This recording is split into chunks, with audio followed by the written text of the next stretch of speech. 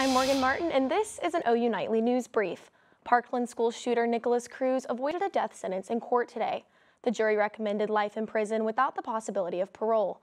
Cruz pleaded guilty to 17 counts of first-degree murder last year and is set to be formally sentenced November 1st. And as inflation continues to rise, experts say Americans can expect their health insurance prices to hike also.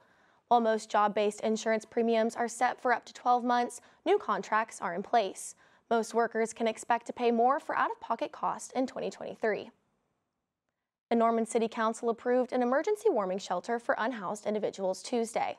The contract will cost just over $300,000 from the city's general fund. The shelter will be running from early November to March 2023. This has been an OU Nightly News Brief. I'm Morgan Martin. Be sure to watch OU Nightly tomorrow, live at 4:30. Good night.